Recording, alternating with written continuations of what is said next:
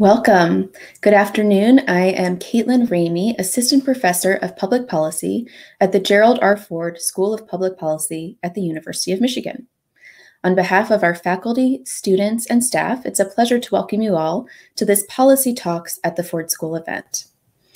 Energy policy has never been a more relevant topic. Corporations have made significant commitments to cleaner, more sustainable ways of doing business, and the Biden administration is building climate change into every area of policymaking, from infrastructure to commerce to foreign affairs. Our guest is DTE Executive Chairman Gerry Anderson. In addition to addressing the role and future of the energy sector in a changing climate, he will also be giving us some insight into Michigan's response to COVID-19 based on his service co-chairing the Michigan Economic Recovery Council. Some background.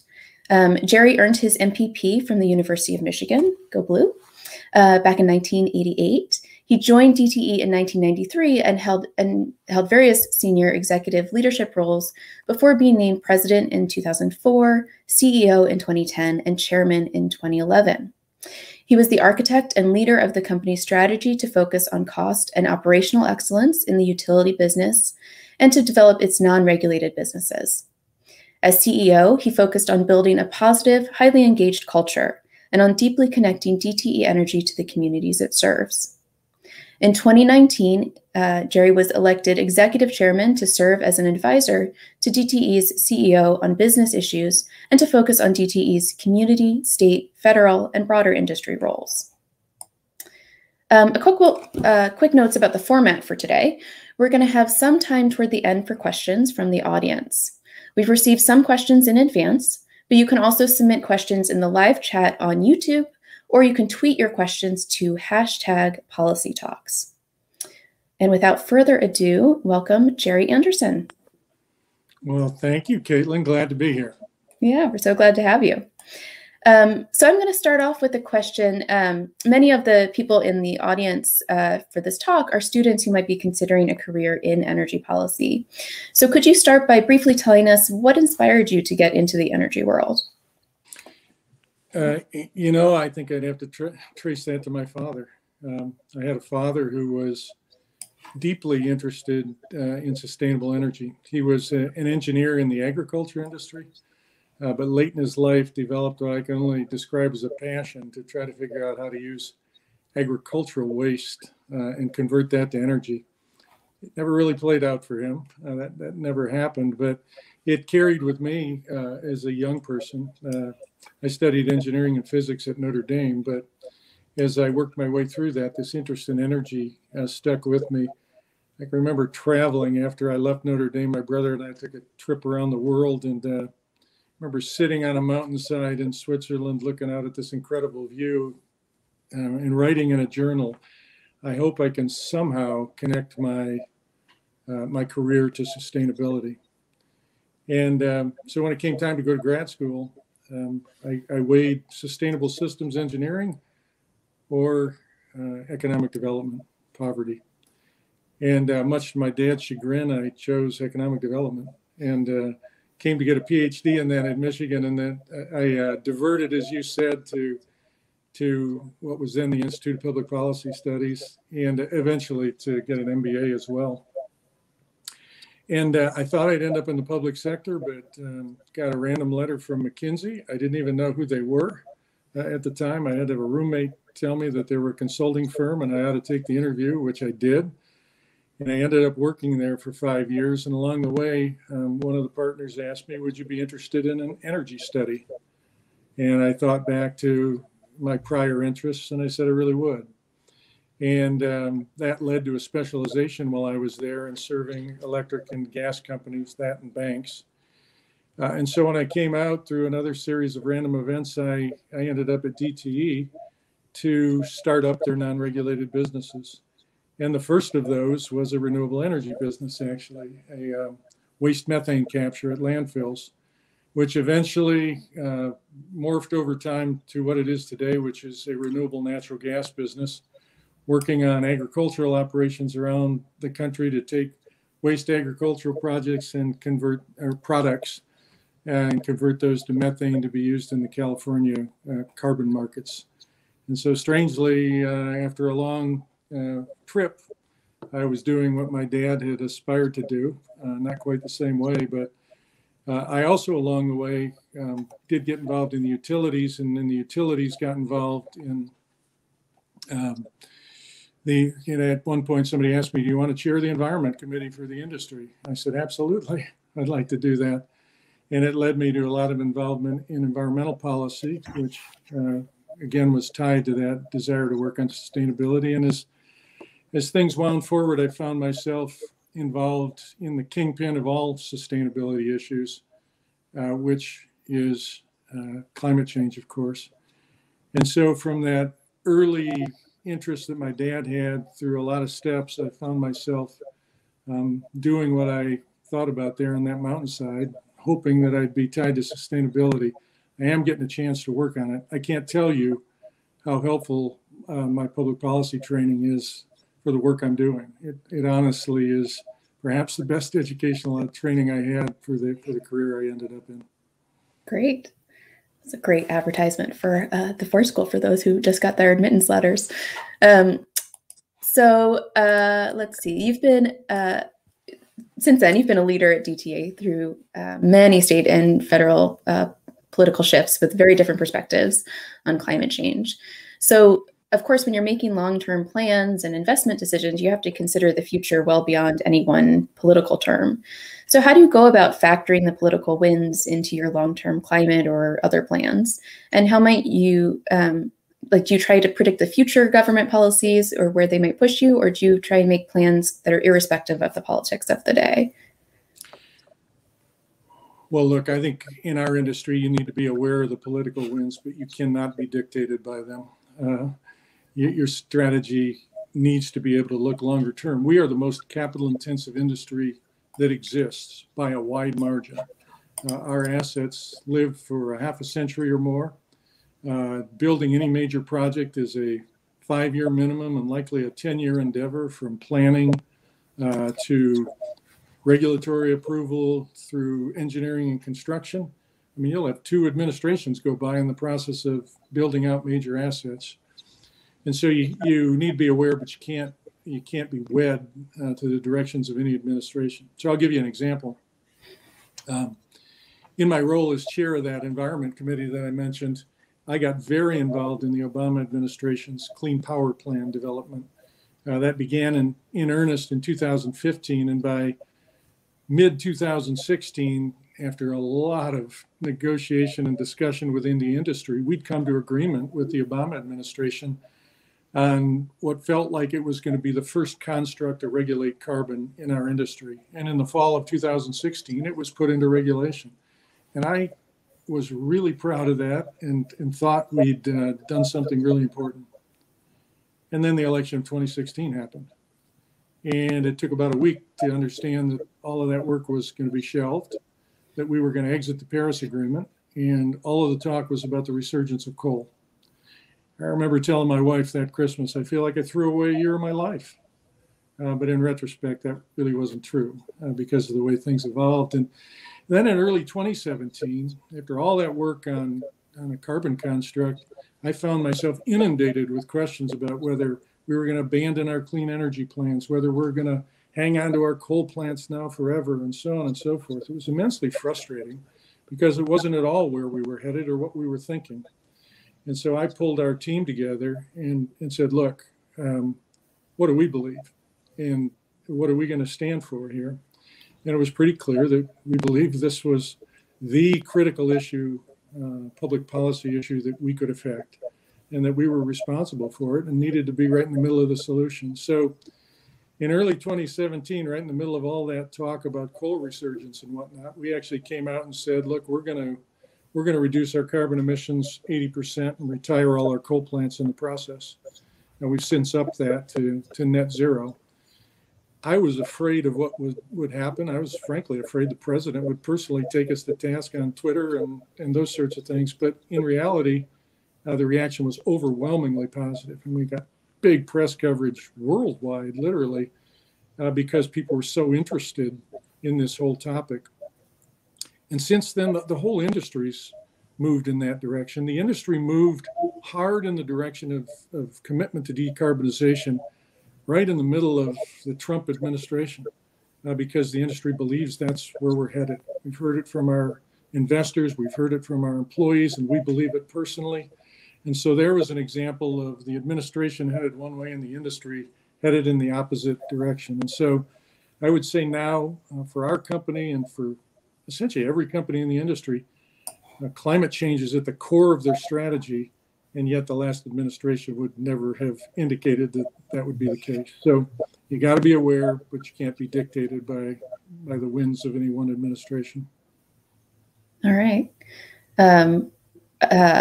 Well, in the Biden administration, there's new possibilities and new challenges. To that end, you're co-chairing an electric sector climate action roundtable that includes leaders from the electric utility sector and environmental organizations, and with the mission to identify an emissions reduction framework for the U.S. electric sector, which seems to include a goal for the entire U.S. economy to achieve net zero greenhouse gas emissions by 2050. So that was a mouthful, but what are the sort of policies that you think are necessary and achievable from the Biden administration or others to really help meet that goal? Well, maybe a minute on the group that you mentioned. So it was really in 2019 when you mentioned I moved over to executive chairman from CEO. I began to think about where can I make my most important contribution, and climate change was the topic. And when I took a look forward in 2019, I thought we might have a change in administration to one that was much more focused on climate. We do now, as you mentioned, with the Biden administration. But the dialogue at the time was all noise about Green New Deal, anti-Green New Deal. I felt that it really missed the mark on where the my industry's mindset was. That people's perception of us was probably a decade old. And I also felt that there was a misunderstanding of what it was actually going to take to get to net zero. I think many of the technical solutions out there, frankly, won't work. And so I went to Fred Krupp, who leads the Environmental Defense Fund, and said, Fred, I'd like to pull together a group of senior industry leaders from the electric sector and leaders of some of the most influential environmental and climate change NGOs with a goal of us coming in committed to net zero for both the industry and the economy by 2050. But I want your help in establishing a new narrative and a new understanding by politicians and the public as to what that's really going to take. Because the industry can't front that new narrative alone. We really need the environmental community to do that too. So Fred thought about it and came back and said, I feel this can be consequential. We should do this. And so we pulled together just a great group of leaders. I can't name them all because it's confidential, other than Fred and I, who've been public. We've got a great group. We've been working for a year. We've really centered in on a clean energy standard for the electric sector as the policy vehicle. And through a lot, I've been spending a lot of time. I've probably met with 40 or 50 members of Congress over the past month and a half or so, all of it trying to tell them that the industry is not only open to, but is desirous of trying to strike what we call an ambitious but technically grounded clean energy standard. We're there. The mindset is ready. You're not dragging us to this by the nose. We want to see if we can't figure this out together. And Fred has been doing the same from an environmental side. And we work together and compare notes. And I'm hopeful, that the current construct in Congress may produce this. It's as you know, an incredibly tightly balanced legislature, but the most lasting things done on the environmental front are bipartisan. So they're not overturned every time you get a shift in political balance. And I'd like to think that with the industry on board, we can work our way to a clean energy standard that's ambitious, but technically workable and bipartisan, and set the construct for us to take carbon out of the electric sector and do that in a fundamental way. So that's what we're working on. And in the process, we're working through a lot of economic modeling and technical modeling as to what that will take. But it's been great work. Great. Just a quick follow-up. You're talking about a clean energy standard rather than renewable energy standard. Could you talk a little bit about what that difference is? Yeah. So, in some cases, folks talk about zero carbon and 100% renewable simultaneously. I think if you get in deep inside this topic, which I am and a lot of others, so for example, Ernie Moniz, former Obama energy secretary and now at MIT, Ernie will tell you we have to do 100% carbon removal. We will not do it with 100% renewables. We are going to need new technologies in order to keep the grid stable and reliable. And in particular, we're going to need zero carbon base load or dispatchable technologies that run when you tell them to versus renewables, which are intermittent. Batteries alone won't do it. We're going to need technologies that generate zero carbon electricity. That may be hydrogen. It may be, for a while, natural gas with carbon capture. Some talk about small modular nuclear reactors, but we're going to do a ton of renewables.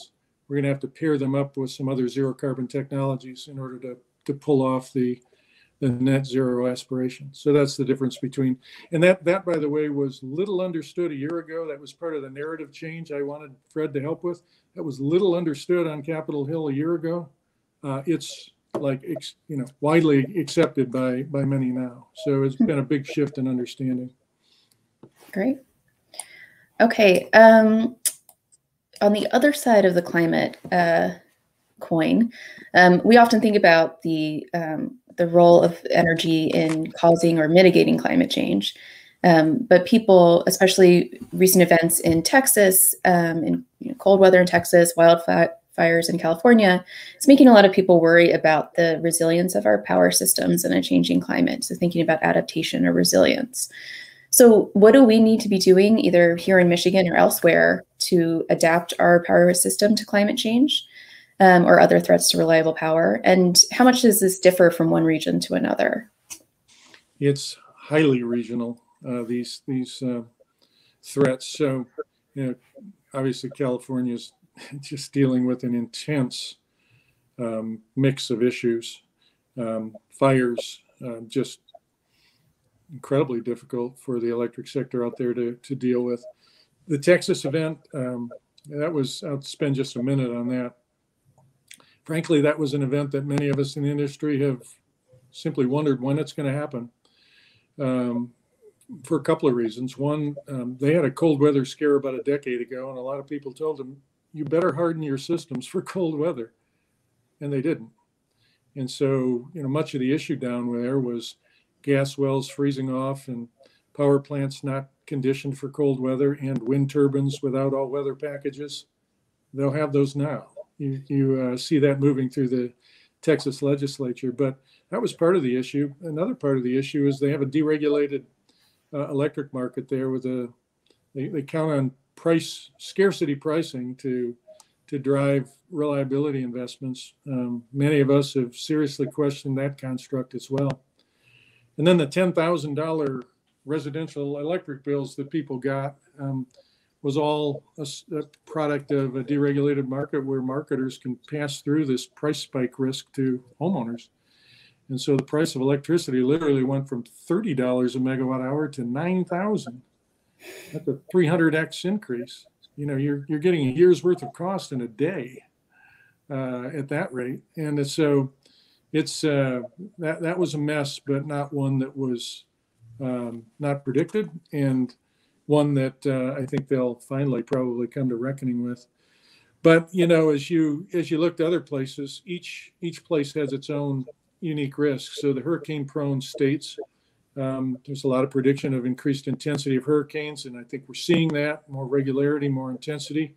They're going to have to do system hardening for sure to address those. We've talked about California wildfires and areas. They aren't the only ones in the West who could deal with that over time.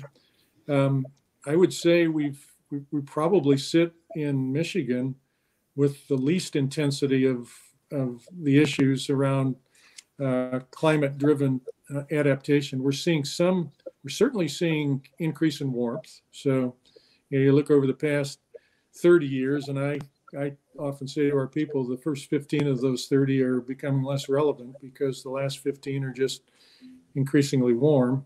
So we're seeing warming for sure. And we may be seeing some increase in the wind intensity of storms and therefore need to deal with the hardening of our system for that. But I would generally say not like what the hurricane exposed or wildfire exposed states are dealing with. I mean, one follow-up question for that. I mean, one thing I've heard for Michigan is that because we are relatively safe from climate change compared to other parts of the U.S., that what we might end up seeing is more of a migration into our state. Are you thinking about population changes as part of this? Gradually, it wouldn't. I've had people say to me, "Well, give us enough time, and we're going to be North Carolina, and the UP is going to be like the Lower Peninsula, and we're going to see population shifts." I was on a call with a member of Congress from Florida, I think Wednesday, and he was wringing his hands about population exodus due to increasingly hot summers and people simply not wanting to be in a state where there's such intense heat for such long periods. And you could see that in parts of the West too, where they're considered ideal. But frankly, in a place like Arizona, if the 115-degree days go to 120 and last for a month longer, you might find people say enough of this. So we aren't counting on it anytime soon, but it wouldn't surprise that a long-term pattern could be population migrations with weather. All right. So there's been partly in terms of climate change and addressing it, there's been a lot of talk of electrifying everything, like moving to electric vehicles or moving away from natural gas in home appliances. DTE, of course, deals in both electricity and natural gas. So what do you see as the trade-offs in electrifying everything? Yeah, well, that's a good question. So you're right. We have an electric company and a natural gas company here in Michigan. I'd say for starters that in electrifying to deal with the climate issue, the first hill is going to be transportation. So transportation has now taken over as the sector with the largest contribution to carbon emissions in the country. It passed the electric sector, transportation did. And it's also now, I think, economically ripe. It wasn't 10 years ago, but electric vehicles are just right there in terms of commercial attractiveness and consumer readiness and so forth. And that's why you see companies like GM saying, give us 15 years, we won't be making anything but EVs. And when you look at where our grid will be, say in the early to mid 2030s, electrifying vehicles will take 80 to 90% of the carbon out of the vehicle fuel cycle. So, and to do that for the largest emitting sector is a big deal. Our sector's ready to take on vehicle electrification. And one of the reasons for that is that load comes pretty ratably across the year, as opposed to all concentrated in one period of the year. And so we'll plan for that increment of load. And it looks like by the mid to late 2030s, we could have a load increase of 20 or 25% by taking on transportation. But we can handle that. Then you get to other sectors. So they're actually behind transportation, electricity is industry. And behind them is home heating and commercial heating. And combined, those two actually are as large as the automotive sector is. So heating's eventually a big deal. It isn't as ready yet, and it's going to be more challenging, and I'll tell you why. Not as ready yet because gas furnaces are a lot more efficient than cars. And 95% efficient cars are about 40% efficient, and natural gas is a much lower carbon fuel than petroleum. And so when you put those two together and then look at what the grid can do, it's in many areas of the country, it's still a bit of a toss-up as to whether electrifying or using gas really makes a difference. But that'll change over time. As our grid gets cleaner, using electric heat will definitely be lower carbon. And to get to net zero, we're going to have to figure out the home and commercial heating. And I think there'll be two tools. One will be probably heat pumps, what are called air source heat pumps, which as the grid gets cleaner and cleaner, clearly have big carbon advantages. And when the grid gets to net zero, it's a zero carbon way of heating. But there's a challenge that comes with that, and that is that heating is highly concentrated in just a few months of the year. And so you get this big bulge in electric usage, and it happens to come at the time of year when our renewable output is lowest. So our solar output in December, January, and February is a small fraction of what it is in the summer. And our wind is actually strongest in the fall and in the spring, not in the winter. And so we go through what are known as renewable droughts, where we could go 10 days with very little renewable output.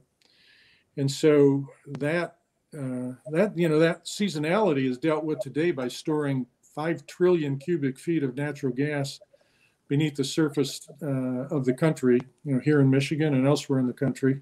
And that's pulled out in the winter and used for home heating. We're going to need something else that does that. And I don't think it's going to be batteries, because when you do the math on how many, the scale of battery investment that it would take to replace that natural gas, it's off the charts. We'll mine the world inside out trying to do that. So people talk about hydrogen as a potential replacement for that. People also talk for a period about natural gas with carbon capture, being able to zero out the carbon, but still be able to contribute to storage and then energy generation. But we're going to need something to complement those air source heat pumps to deal with that need for storage. We call it the seasonal storage issue. Renewables, batteries work pretty well to take energy from this afternoon to this evening or tomorrow.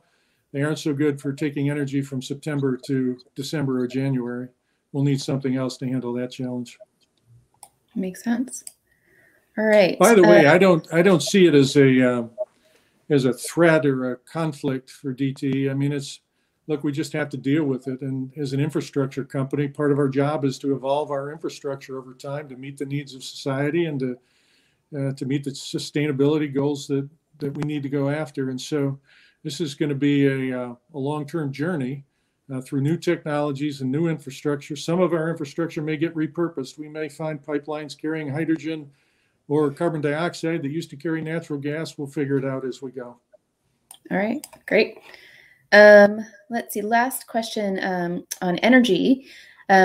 COVID-19 has greatly changed the way that we all use energy, with many more people working from home and major disruptions to travel. So I'm curious, has the pandemic changed how you see the long-term future of energy? Or do you see this as more of a temporary blip in energy use patterns that will revert back to normal in the near or near-ish future?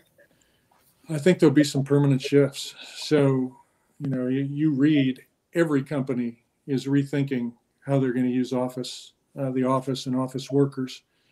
And there isn't one CEO I know who thinks that they'll go back to anything like what it used to be. And so a typical company may have the average employee driving in a couple days a week for various things, but that means 3 days less of commuting. Well, commuting is a big energy use. And so that, I think, will be a permanent shift, not for all employees, because some have to go to jobs that require you to be there, but for that 40% of Michigan employees who work in an office, they won't be traveling there as much. Same for business travel, I think. I think a lot of people have found that they can get their business travel done on electronic devices. I used to fly all over the place meeting with investors. We've done all our investor meetings via formats like this, and it's worked fine. And so I'll probably go see them once a year and leave the other 3 or 4 times to be in this mode. And so that's going to affect business travel. I think those will be permanent changes for the better in terms of lower energy use. One that moves in the opposite direction is that as people use their homes more, energy use in the home has clearly risen. So we saw that this past year, and we're continuing to see it. Our home energy use and home energy demand is up, and that's likely to be permanent too. All right. Let's see. So that leads us to a segue into some questions about your role on as co-chair of the Michigan Economic Recovery Council. So this was a group of business and health leaders who were tasked with forming Michigan's recovery plan for COVID-19. So as part of this council, you were faced with this brand new pandemic with lots of unknowns. It was formed last spring. Where did you even start on coming up with a reopening plan in the face of so much uncertainty? And what was the process like for identifying which factors to consider, both and where to look for evidence, both on the health side and on the economic implications of whatever guidelines you put forth? Well, maybe just a little background on the Michigan Economic Recovery Council, or MERC, as we call it. So I remember very clearly the evolution here. It was a little over a year ago, on March 12th, that I was in my last in-person business meeting. It was a DTE board meeting. And on March 12th, we had a handful of cases in Michigan, but the noise was really beginning to rumble. And I remember saying to the board, this feels like it is going to reshape everything in the year ahead. Well, it only took a couple of days, and we had every employee at DTE who could be home was home. And it was a couple of days after that the Michigan economy was largely shut down. I mean, essential businesses only. And I can remember I was and still am chairman of Business Leaders for Michigan, thinking at the time, all the former work of Business Leaders for Michigan is toast. What do we focus on now? And the focus was to try to figure out how to be safe in business. And so we began to pull together CEOs of companies all over Michigan together on multi-nights a week calls to just understand, what do we do to keep our employees safe? And we particularly focused on companies who had operations overseas in China, Italy, Spain, because they had seen it a month or two ahead of us. I remember so clearly a conversation I had with a industry executive in Italy who said early on, do not underestimate this. Is you get everybody home who can be home, get everybody in a mask who is doing any work around other people, and do it fast. And so as we started to get this sort of input, we decided that what we needed to do was to put together workplace safety rules for COVID. And we began to design by industry sector. So one of the CEOs took offices, another took manufacturing, another took retail, and so forth. And we developed the safety protocols that were eventually enshrined in regulation by the state. Those state regulations were developed by industry. But at the same time all that was playing out, the hospitals in Detroit just filled up to the top. I remember being on calls with hospital executives who were running out of PPE and were managing it by the hour, literally. You know, we have 2 hours of PPE left. And in the midst of that, I remember thinking, how on earth are we going to find our way out of this intense dual economic and health crisis? Because there was no playbook for exiting this. And it was at that point that I went to the governor and said, it seems you'd be well served to get the best advice that you possibly can from business leaders and healthcare leaders and public health leaders and university leaders, anybody who can bring intelligence to this decision making, we ought to pull together. And actually it was a year ago tomorrow, on April 1st of 2020, that she said, yes, let's go. And we dove in with a team of consultants and volunteer analysts from companies and began to think about what you asked in your question. How do you tear this problem apart? And what became evident quickly was that the risk varied by geography and the risk varied by industry. And so on geography, it was all about connection of people. So we began to use cell phone data to figure out how people commuted on a daily basis or traveled and then mixed with each other. And we used that to define what became known as the MERC regions. These were the regional dimensions of the pandemic. And then we also tore apart industry by workplace type and figured out how many people in each geography worked in what workplace type, in offices, in retail, in manufacturing, in construction, in outdoor work, and so forth, because the disease risk varies by workplace type. We then, Mark Schlissel made the great offer of putting us in touch with Du Bois-Bowman, who leads the public health school. And Du Bois put us in touch with a range of experts who knew both epidemiological risk, but also workplace risk. And we could bring those two together. And what we did is end up ranking workplace type and geography by risk level. So that, the risk was intense in Detroit, but not so intense in the Upper Peninsula at various times and so forth. But also, outdoor work was incredibly different from working in a restaurant. And so in the end, we developed a system for standing the economy back up geographically and workplace by workplace. You might remember we started with outdoor work, small number of employees, but safe. And then we went on to outdoor construction and then worked our way through manufacturing and allowed restaurants to do curbside, and then eventually retail opened. And simultaneously, we were developing protocols for customers, safety protocols, so everybody in a mask, and what sort of screening might be done at the entrances and so forth. And I would just say, Kaitlin, that the first 2 months of that were probably more intense work than I ever had in my career. And my wife accused me of being rooted to my chair because I was probably in it 14 hours a day, 7 days a week. And it slowed down. Once we got through May or June, things slowed down. But we've remained active until just a few weeks ago when I went to the governor and said, vaccinations are in full swing. Feels like maybe we should stand down. And she said, why don't you go stand by rather than stand down? Because, this virus may take another swing at us. So that's the mode we're in now. Great. And so now that you are in standby mode, where do you see things playing out now that in the state? What do you be watching out for as we get into this new stage of a pandemic recovery?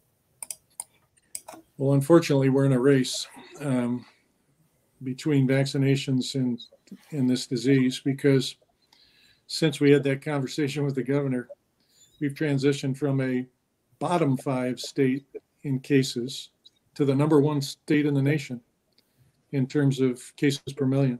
Michigan is tops in the nation. And we're tops in the nation in terms of the COVID variants present as well. And so I had outreach yesterday from a couple of the hospital CEOs that are part of Merck, and one of them told me my hospitalizations have tripled in the last month, and half of them involve these variants. And I'm seeing a lot of young people who are sick, really sick. Now, the good news is that we have not seen deaths move the way they did, and even lagged correlation to the cases. And I think the reason is that Merck pushed really hard to get our older citizens vaccinated first. It took a little while, but it was so clear from the evidence that all the death risk was in really 50 and above, but especially 60 and above. I mean, you literally went from a 20% mortality rate in 80-year-olds to things like 0.1 or 0.01 as you got down in the 20s and 30s. And so it just made so much sense to get our older citizens vaccinated. We've got 2/3 of people 65 and above vaccinated now, but only about 17% of the state fully vaccinated, and 27% got one shot. So we don't have anything like enough of the population vaccinated to have herd immunity, and cases are running fast. So I would just tell people, do not drop your guard and do not toy with this thing as a young person, because what these hospital executives are describing in terms of the symptoms are not nice. So I would just say this disease is taking one last swing at us. We need to get through this vaccination process. The vaccinations are incredibly effective at protecting people both from the intense symptoms, and they've proven to be good at breaking spread as well. So we just need to hurry and get through this. Yeah. Great. Okay, so now we have a chance to have some questions from our audience. The first one, see here, is asking, what is the effect on U.S. energy independence and security of the almost total absence of renewable power generation equipment, like solar panels and turbines, and transformer manufacturers? How about large-scale batteries?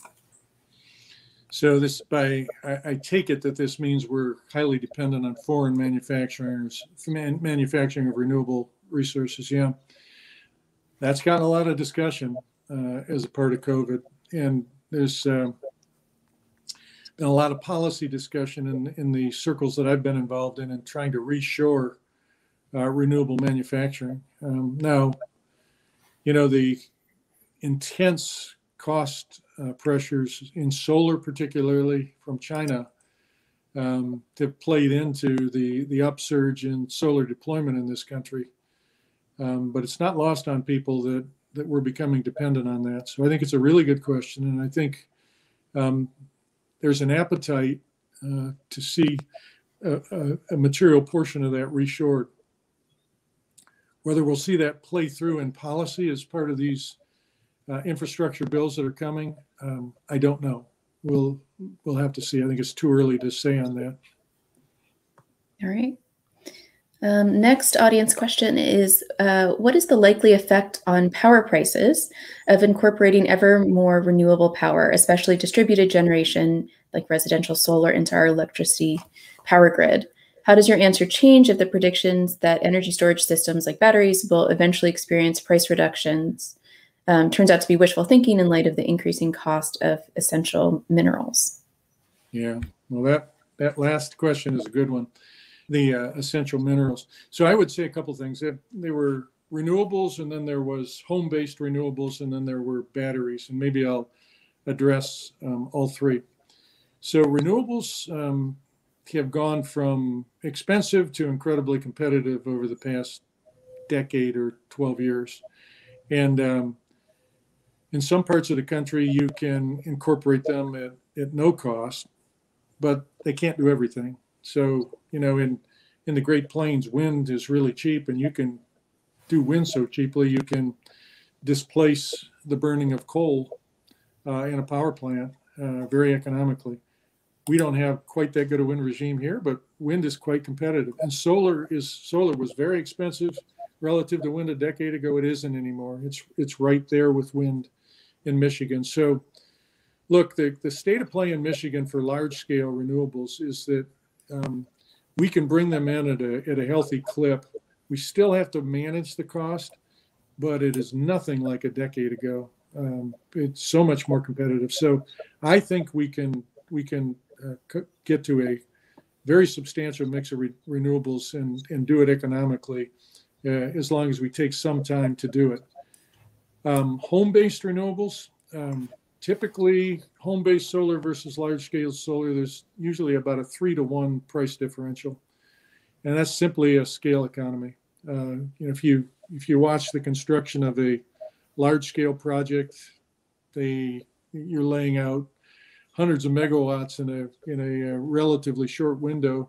When you watch home projects, each one is in some ways its own project with its own interconnection. So as you've watched that over time, it's pretty consistent pattern that it's about a 3-to-1 price differential.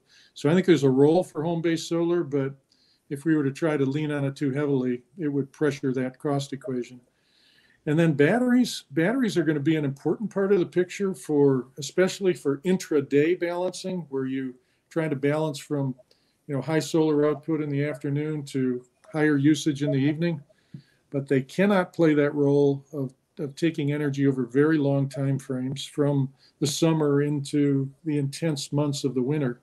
It simply would be way too much battery demand, especially when in battery manufacturing, especially when added to what's going to happen to the auto sector.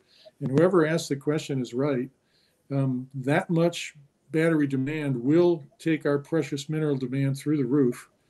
And we'll find ourselves dependent on some places that mine it that are not places we necessarily want our security tied to either. So I would say we got an important role for batteries, but we're going to have to complement them with other storage mediums like hydrogen, for example. All right. So next question, what government actions would help DTE accelerate a transition to at least 80% renewables? What role would a predictable escalating carbon fee and dividend schedule provide for DTE and other investor-owned utilities to achieve carbon neutrality? Yeah. So going back to a comment you made earlier, I would distinguish between 80% renewable and 80% clean, which means zero carbon. I don't know that we'll ever be 80% renewable.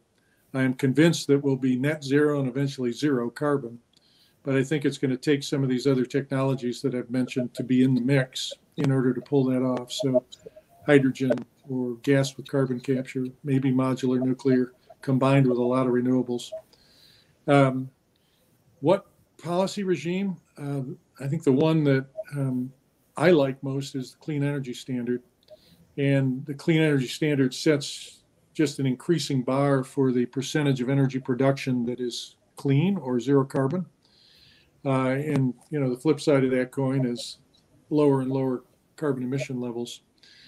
The reason that is favored by the industry versus a carbon fee is that carbon fees, especially where they may be set by Congress, don't necessarily correlate to a known carbon reduction unless you know just where to set it in terms of price to get the out or the result that you want. So that's one thing, but there's something more fundamental, and that is that in regulated companies like mine, the carbon reductions come from a transition of how we make electricity.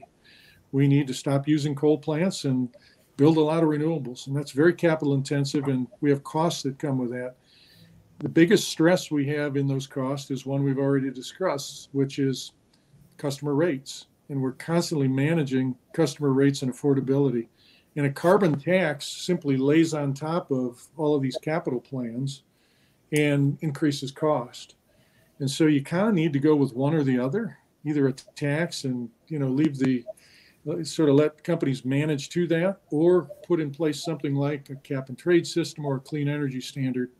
And I think for our industry, the clean energy standard driving to lower and lower carbon emission levels is one that we, and frankly, Congress and the environmental community seem to be centering in on.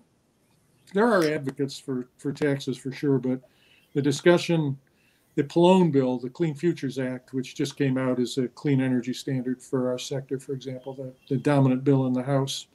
And most of the discussion I have with senators is on a clean energy standard as well.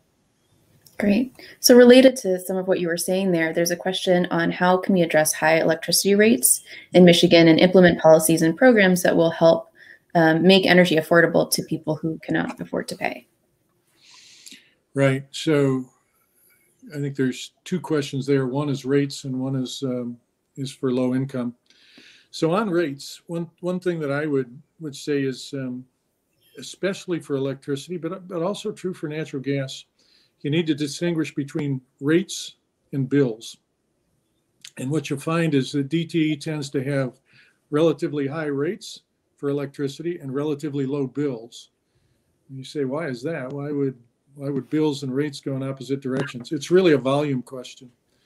And so what you find is the lowest rates tend to be in the highest electricity usage states, and those generally are southern states. And the reason they have high usage is that they have a whole lot more air conditioning than we do. You go to Houston and they're air conditioning 2/3 of the year. And they tend to heat with electricity too, because their heating load is not very intense. So they can get by with lighter systems that we have. So you put it all together, and the average home in Louisiana will consume twice the electricity that a home here in Michigan does. That has, when you're a capital intensive business, obvious impacts on, when you're amortizing across volume, that has obvious impacts on rate, but they have to pay for all of those units too. And so you'll find that the southern states have low rates but high bills for homeowners. And we in Michigan will have high rates but low bills for homeowners generally.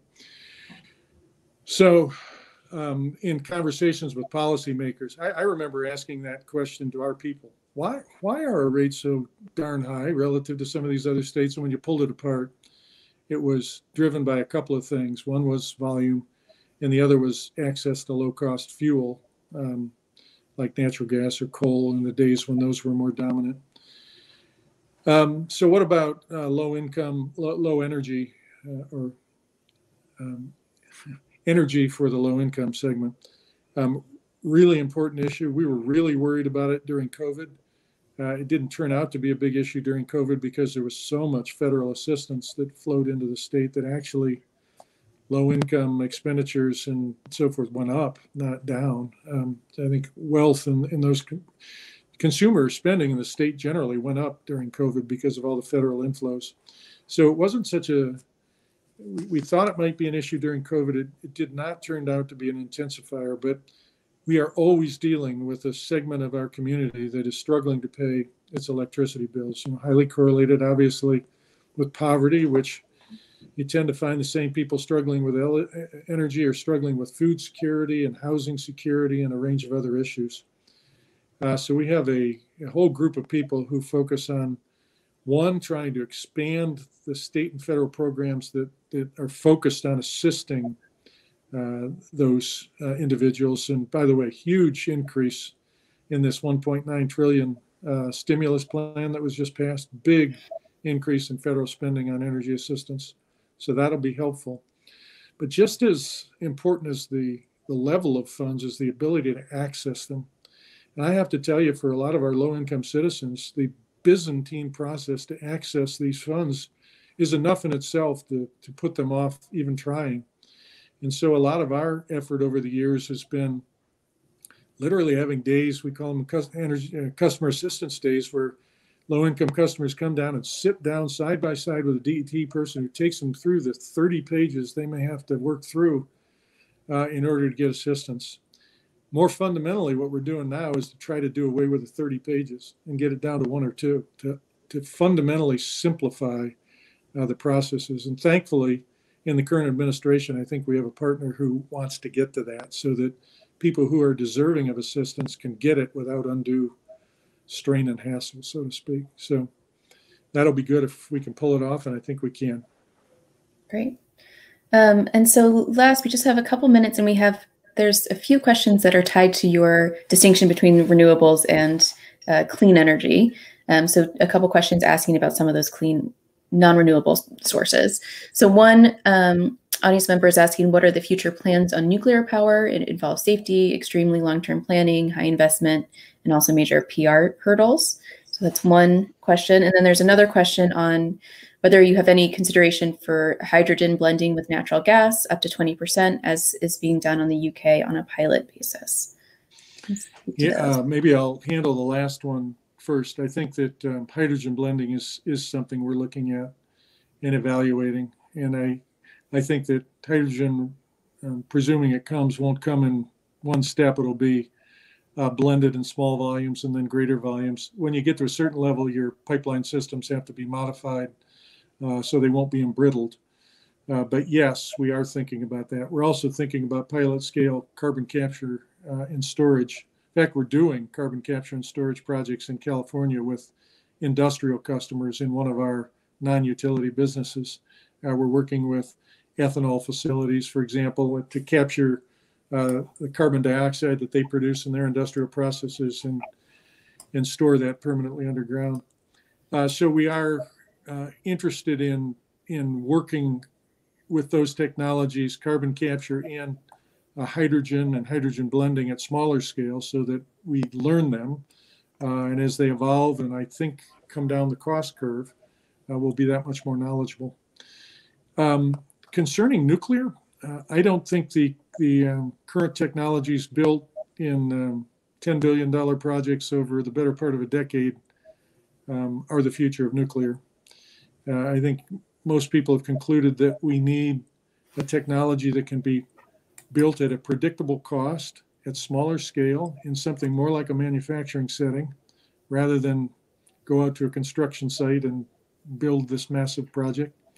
And so these are known as small modular reactors, or SMRs. There are a range of SMR technologies. They tend to be a whole generation ahead in terms of safety features as well. So the most recent large plants are another generation ahead in terms of safety, but the small modular reactors take it even further.